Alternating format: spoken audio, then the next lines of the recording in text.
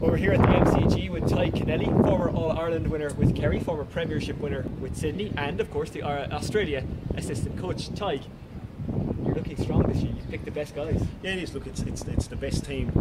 It's the best AFL footballers in the country that are playing. And you got to have an All-Star, basically equivalent to an All-Australian medal, to be selected on the team. So it's certainly the best Australian team. And the concept works when you got the best players playing from both countries, and it's going to be a fierce battle. Now, last time you were assistant, you came to Ireland, it didn't work out.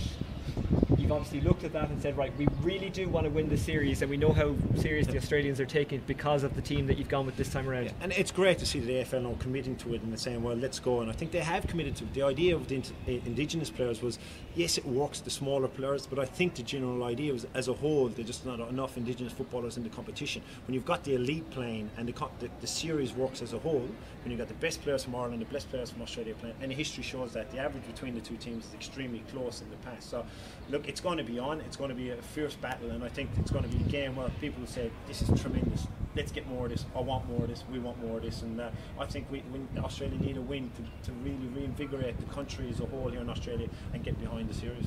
And there's a few new rules as well, including the kick out being 45 metres minimum. Now that's a big advantage to the Aussies, isn't it? Yeah, it is. Look, and the reason the rule was brought in was actually to get the bigger players playing, the Nick Nat Nuis, the Nick Rewalds. These boys are over 6'7", 6'8", that actually can get them in the game. They can come and take big hangers, big marks, and jump on people's shoulders basically. And the people here in Australia want to see that because that's part of their component to the game. So that's what that rules came in. It's a big advantage to Australia, that rule, and it'll go back to the old days of Gaelic football where actually the ball's put down and kick it out to the middle, and you'll see the likes of a Jack O'Shea coming over the top, or David Moore, the son of Ogie.